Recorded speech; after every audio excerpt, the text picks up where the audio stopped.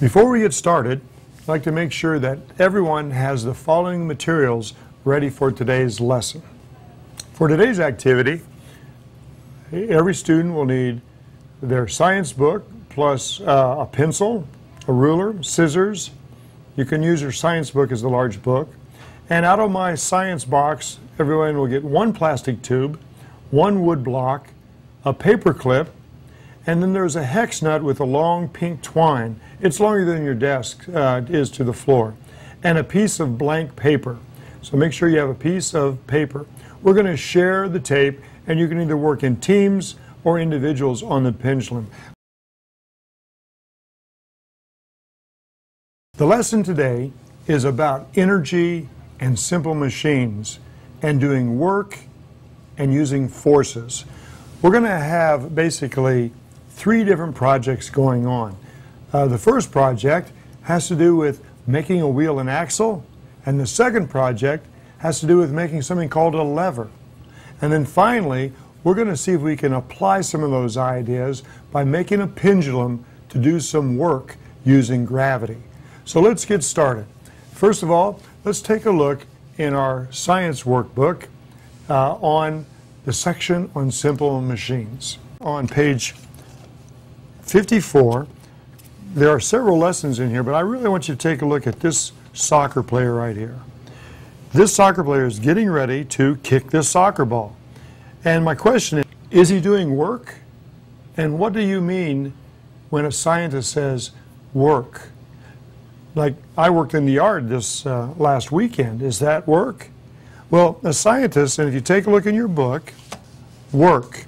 Is kicking a soccer ball work? To a scientist, it is. In science, work means the use of a force to move an object across a distance. In science, work means using a force to move an object across a distance. And if we do that, then in science, we're doing work. Now, simple machines, on the next page here, simple machines consist of, there's about 6 of them that we're going to talk about. A wheel and axle.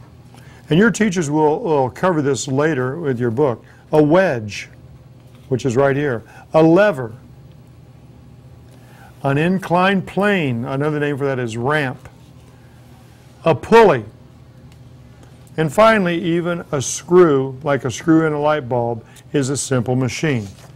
So, the word simple machine, we've talked about 6 of those, and you'll study more of them later as you investigate this chapter.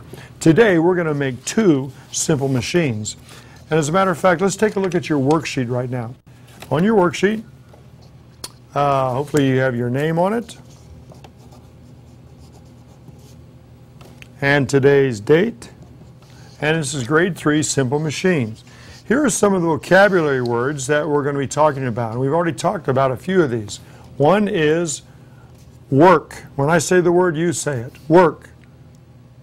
Force. Simple machine. And here are some simple machines. Wheel and axle. Inclined plane. A wedge. A lever. A pulley. And a screw. And finally, complex machine. When you put 2 simple machines together, we call that a complex machine. Now, some of the questions today are, what are simple machines, and what's a complex machine, and how does the machine make work easier? One of the others, basically 3 things I want you to really learn today. They have to do with force, distance, and simple machines. Let's take a look at our definition. Look down on the vocabulary section right here of your worksheet. Work. Here's our definition. Please write this with me. Work is when a force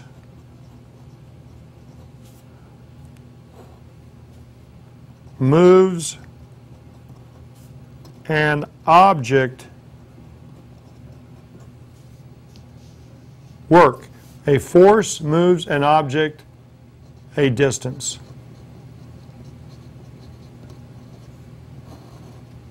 Go ahead and write that down. A force moves an object a distance. All right, so work is when you use a force to move an object a distance. Key words in there are force and distance. Force and distance. And so what kind of forces are we talking about? One force we're talking about can be a push. So a force can be a push or a pull. And I'm going to underline pull because today we're going to use a pull force called gravity. We're going to use a push and a pull, but we're going to use a pull force called gravity. So go ahead and write these notes down, please.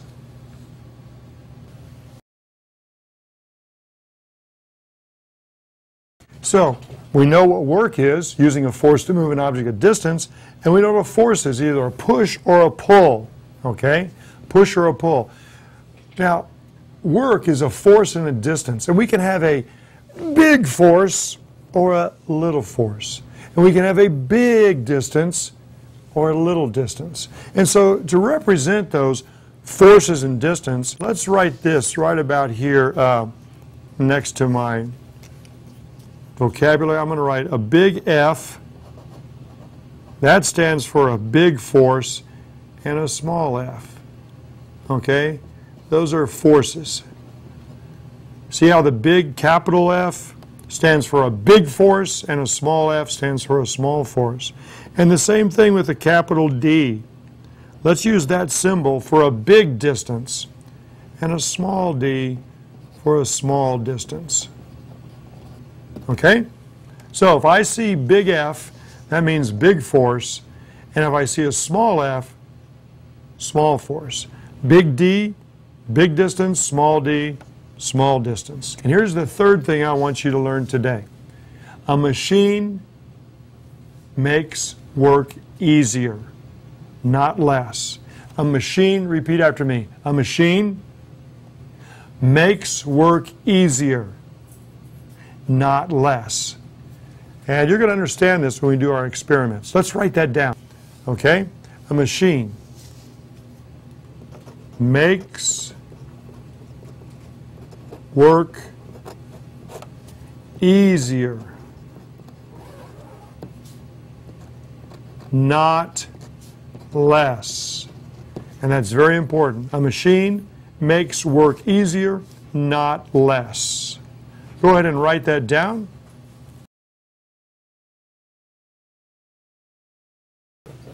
Let's make our first project, shall we? What you'll need is very simply a paper clip. And the paper clip is given you looks like this. So we're going to make a drawing of that paper clip that we're going to turn into a wheel and axle. So where it says make a drawing of the paper clip, my paper clip looks like this. It comes down. It goes up and comes back down on the inside and goes back up. Go ahead and make a drawing of your paper clip.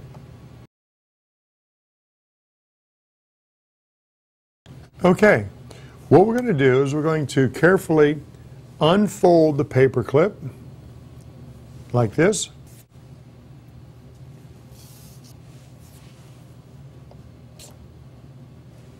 And straighten it out like this.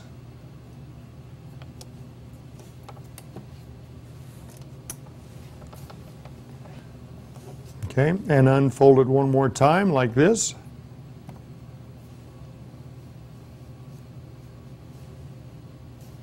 And unfold it one more time so it looks like this. So it has a long part and a small part. In fact, I'm going to make a drawing of this. So make your paper clip look like this. So it comes down like here and has a long part like that. Okay? Fold your paper clip into this shape right here.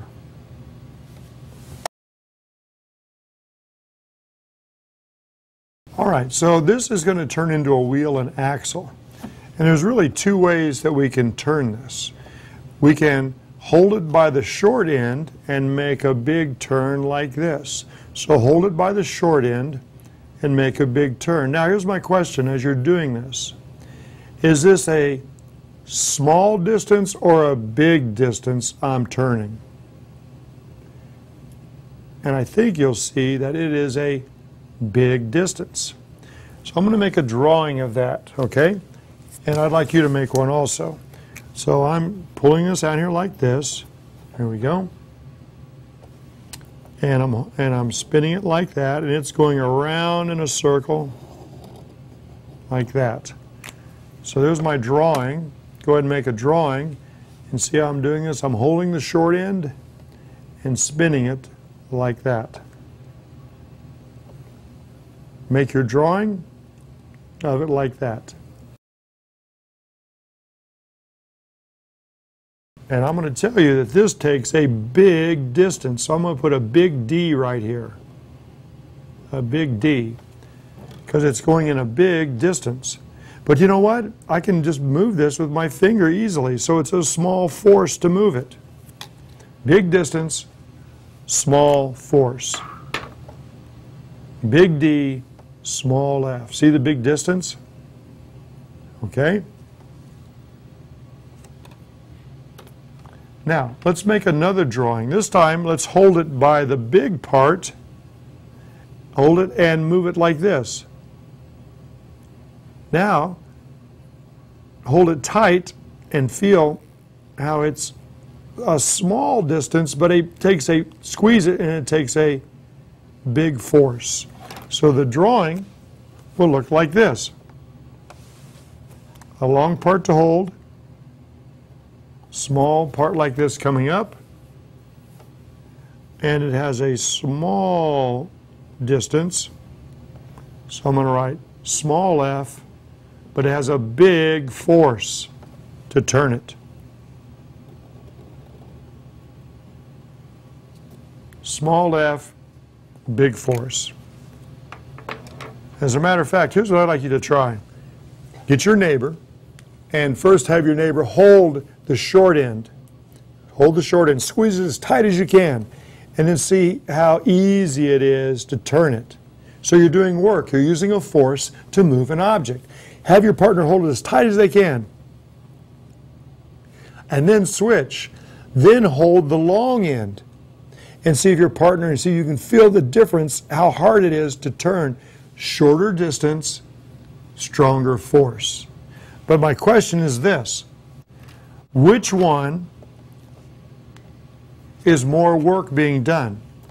Big distance, little force, small distance, big force. So the work, what about the work? Well, actually, teachers and students, the work is the same. The work is equal. Here we have a big distance, little force. Here we have a small force, a small distance. This is supposed to be a small distance, but a big force. Big distance, small distance. Little force, big force. But don't take my word for it. Try it. Try both ways. Holding it tight, big distance, small force. Holding it tight, small distance, big force. Let me give you about a minute to explore the two ways to turn the wheel and axle.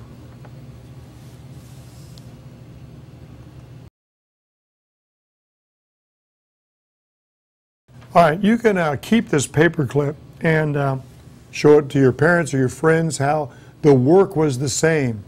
Less force over a big distance is the same as big force over a small distance. So this is a simple machine, and we use wheels and axles a lot everywhere you look, and it's to make the work easier, not less. Easy over a longer distance. Okay, let's take a look at another simple machine. And to do that simple machine, you're going to need three things. You're going to need your science book closed, so you can close your science book. You will need a bar, plastic bar, and you will need a block of wood that we're going to use as a fulcrum. So get those three things ready on your desk. So I have on my desk here a lever. And a lever has two parts. It has a bar and a fulcrum, okay? And so using this, I can put the bar underneath my book, and now I can push down and lift my book up. So let's go ahead and try that.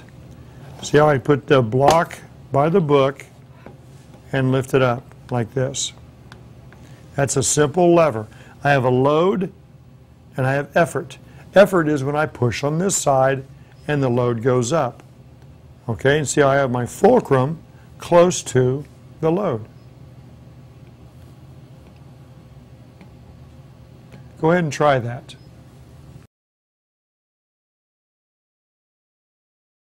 Okay, let's make a drawing of what we just did with our bar and our fulcrum to make a lever. So mine looked like this. I had my book right here.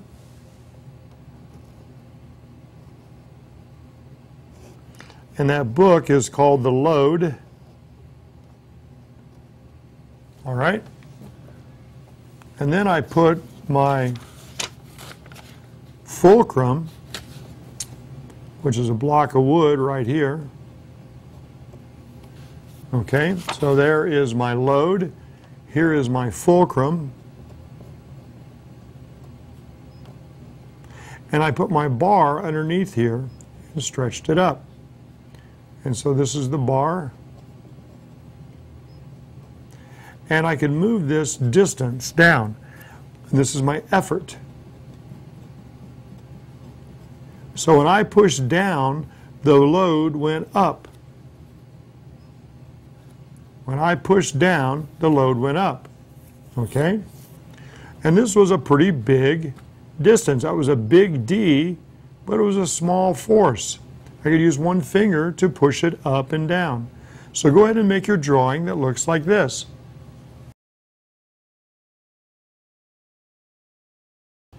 So once again, using my lever, I have a load that goes up and I have effort that goes down. And this is my distance, a big distance, but an easy effort. I'm going to move my fulcrum away from the load right here. So now, here's where it was, big distance, little effort. Now I'm going to move it over here, but I only have a small distance. I only have to travel a small distance. See that? It's only right here, ding, ding. Whereas before here, I had to go a big distance. Now, I'm keeping the load the same, a book, and let's see if I can push. Oh my goodness, look at that. Now I have to have a big force, even though it's a small distance, and it hardly will lift it. Try it. See the difference. Here is when it's easy to lift, but you have to go a long distance. Here, it's hard to lift, but it's a short distance. I'm going to go ahead and draw that as you try it out. So my first drawing was here the fulcrum was close to the load. So in this drawing, I'm going to do basically the same drawing. Here's my book, which is the load. I'm going to keep the load the same. Okay? Here's my load. It's still going to go up, but this time I'm going to move the fulcrum, the block of wood, way back here. Okay? It's still the fulcrum. I'm going to put the bar right here. So there's the bar. And look what happens. When I push down again, because I want to make sure I go down, but that's going to be a small d, but it's going to have to be a big force. So there's your drawing for that one. Different from here, where the fulcrum is close, and here the fulcrum is far away. Go ahead and make your drawing.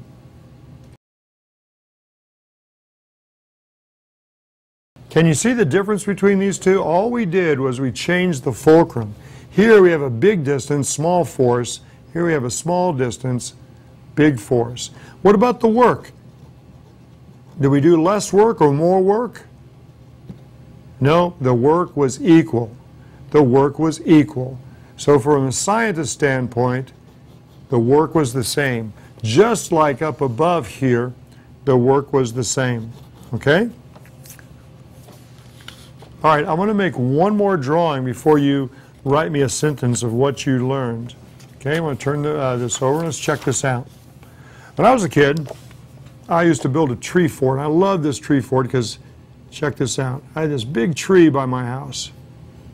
It had a big branch coming out, and it had nice branches, and it was huge. In fact, it was about 4 meters tall for that first branch. Now 4 meters, that's a lot, about 12 feet up. And so what I did was I built a tree fort up in here, and the only way I could get up was that I had a rope. And this rope, and I would climb this rope. And it was not easy to climb up that tree, but I would climb up the tree to get to the top of that tree fort. So it took me a lot of force, big force, but the distance was kind of short. Look, I just had to go straight up. I got to thinking, what simple machine could I use? And I thought, you know what, it would be so cool to build a ramp. So I thought about building a ramp. I could nail some boards up, and I made this ramp. The trouble was this ramp now was 20 meters long, but I could just walk right up it. No trouble at all. Ding, ding, ding, ding, ding. Now the question is, this was a small force but a big D. Which one has more work? Which one has more work? If I do a short distance, that takes a lot of effort, or a long distance that takes less force. And the question is, how much work? And the work is equal. When you use an incline, this is called an inclined plane, or you can think of it as a ramp to go up. And we see this all the time. Maybe you've seen it. I have one more drawing I'm going to make, and this one I'm going to leave for you to discuss with your class teachers, and it looks like this. At my house, I have an upstairs, all right? And there's a stairway that goes up to it, and I had to carry some things up. I had to get those things upstairs, and I thought, okay, I was kind of scratching my head wondering, how should I do this? I could get a ladder, okay, I could get a ladder and carry the box. I could carry this box up the ladder, or, so what should I do? If I wanted to have less work, should I go up the ladder or should I go up the stairs?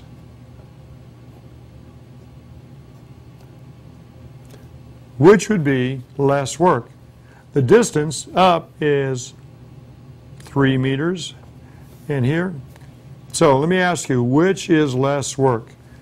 Going up the ladder or going up the stairs? Let me give you about a minute to discuss that with your class. All right, so you had a chance to decide, would the ladder be less work or the stairs be less work? And your answer is the same.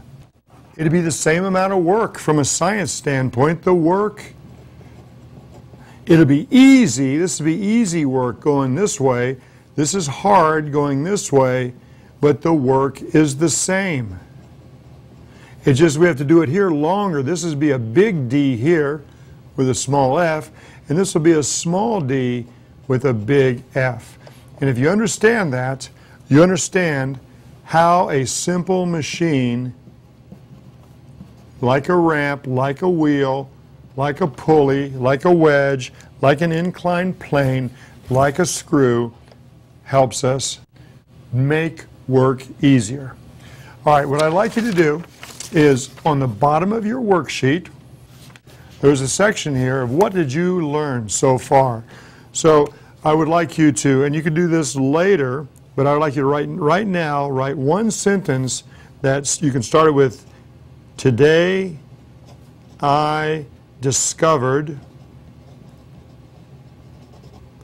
Finish that sentence, and then later with your class, you may want to find and search out and look for 10 simple machines found in your classroom or your school, kind of like a simple machine scavenger hunt. So let me give you some time to finish this sentence. Today I discovered.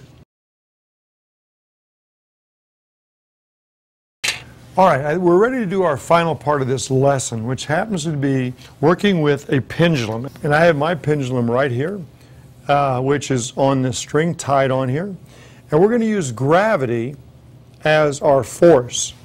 So when I lift this up and I let go, we're not going to throw these at all. We're just going to lift them up, give them some potential energy, and then let them go, and gravity will take over and we'll have kinetic energy.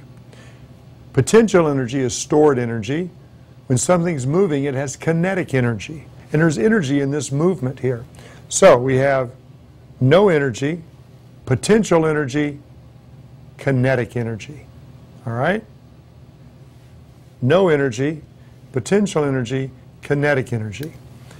To do this part of the project, you're going to need your blank sheet of paper that your teacher has for you and your tape. And I'm going to show you. We're going to have to set these up, and this is kind of an interesting thing to do. So let's follow directions. Let's take your blank sheet of paper, and you have a block of wood, and this block of wood has a dot on it, and the word work, and it has the word force on it. Force, work. Remember, work is when you use a force to move an object. The object we're going to move is this block of wood. All right, so on the back there's people's names. You can go ahead and write your name on it. But on this side is the science side. Okay? I'm going to put this in the middle of my piece of paper right about here like this. And I'm going to trace it.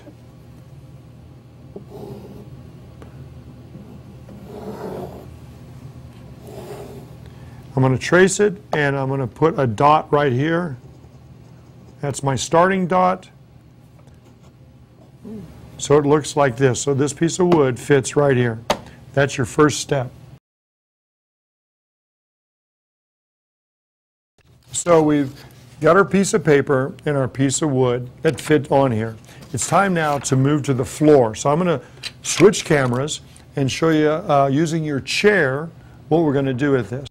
Okay, so I'm down here on the floor, and you might have to move your chair around a bit so you have a little bit of room. But with this piece of paper with the dot goes right under your chair, okay?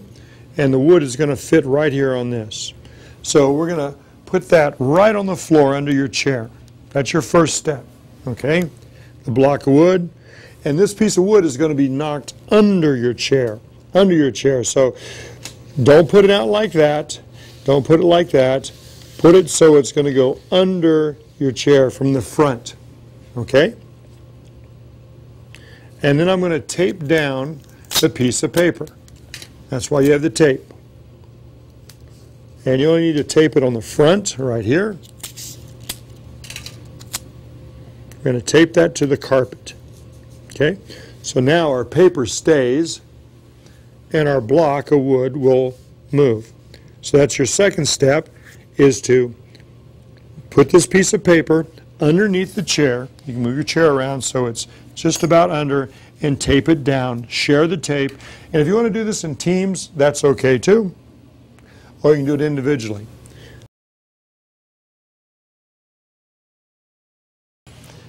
Okay, this next step, we have our block of wood that fits where it says the dot goes on the dot. Move our chair around. It's time now to add our pendulum. Now what I want to do is, and look where I'm going to tape this. Do not tape it way back here. We're going to tape this on the front.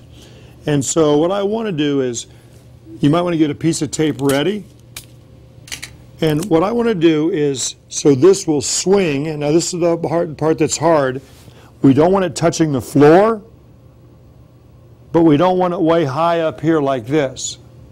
We want it so that when it swings, it will hit this piece of wood, like that. So you need to set this so it's not too low. That's too low. See how it does that? It bounces. And this is too high because it would miss it completely.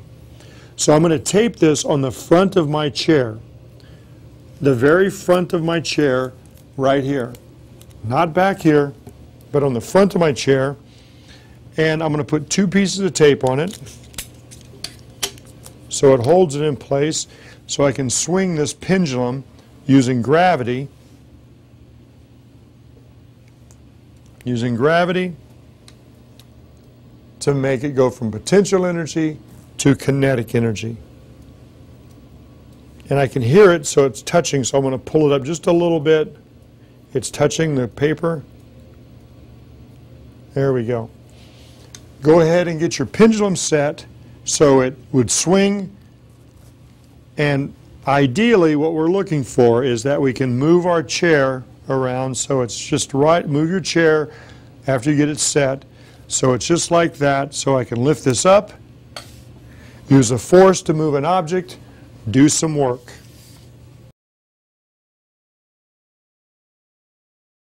See some young scientists at work. Oh yeah, they were using a force to move an object, a distance. And we're now ready to, you fine-tuned and adjusted your pendulums. Now we're ready to work on a hypothesis. And so we have a worksheet that looks like this. And these are different heights. And we're going to do 5 trials at different heights. And so let's just change this one to like halfway up the chair. And this one is full. So we're not going to do these today, I don't think. You can go back and do those later. But we're going to do 5 swings, 5 trials, 1, 2, 3, 4, 5, at halfway up the chair, and then 5 at the full distance up the chair. Let me show you what I mean. So we're going to use a force, the pendulum, to move an object, the block of wood.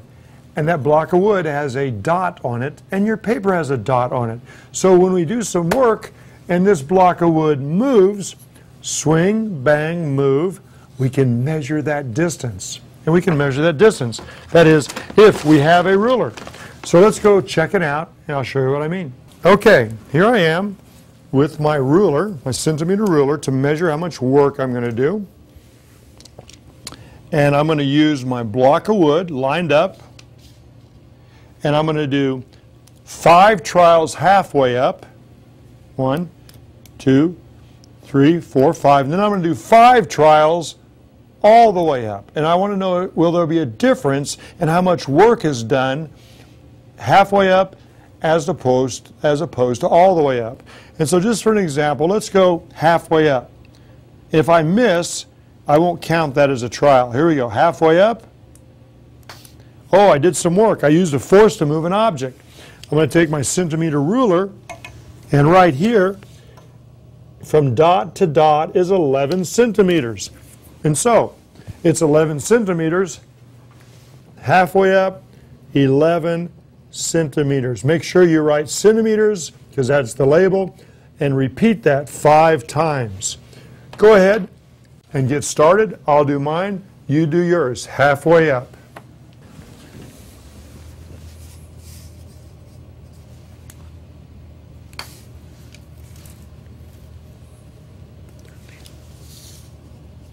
(13 centimeters), 14 centimeters, 12 centimeters. I need to record my results.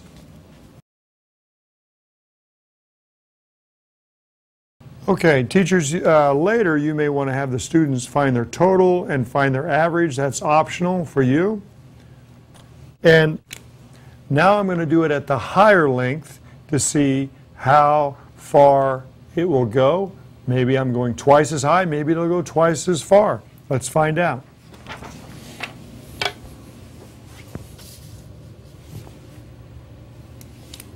Full. Oh, look at that. 26 centimeters. Repeat my trial again. Trial number 2, full, 16 centimeters. Repeat my trial again, line up the dot to dot, full, trial 3, 13 centimeters. I have 2 more trials, full, and that was a nice swing there, 28 centimeters of work using a force to move an object a distance. My last trial, full, 24 centimeters. Okay, hey, I hope you enjoyed this lesson as much as I did. We explored simple machines and forces and distance and energy, potential, kinetic, and we even had a hypothesis. If we double the height, will we get double the work? I would like you to finish this investigation and write a short few sentences of what you will learn today. I'll see you next time.